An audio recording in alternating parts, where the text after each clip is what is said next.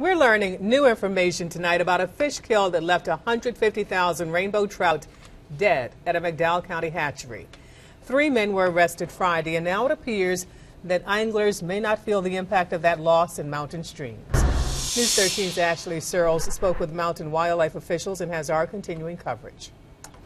They're saying that the number of fish in area waterways like this one shouldn't go down this year. That is barring any other issues this fishing season, which lasts until November.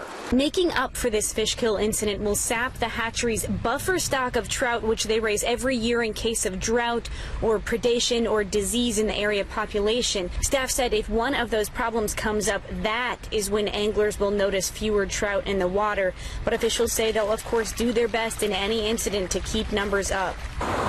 Because there's just so many communities that rely on that, you know, not just fun for the people, but also economically. People depend on trout fishing to bring commerce into these small mountain communities. The Armstrong hatchery was able to use all of their buffer trout and then had to import some from a Brevard hatchery to keep up with stocking streams here at a regular level.